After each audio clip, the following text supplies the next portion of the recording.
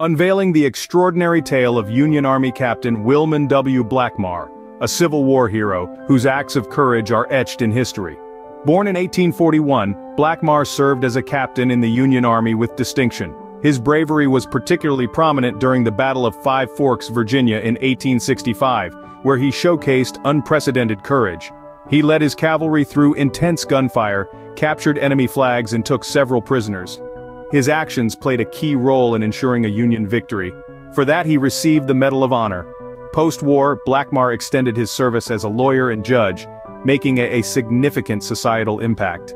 Walking memory lane, we continue to appreciate his contributions. Discover more extraordinary tales here every day. This was Adam Zane for World History Explored. Please like, share and subscribe to my channel. Thank you.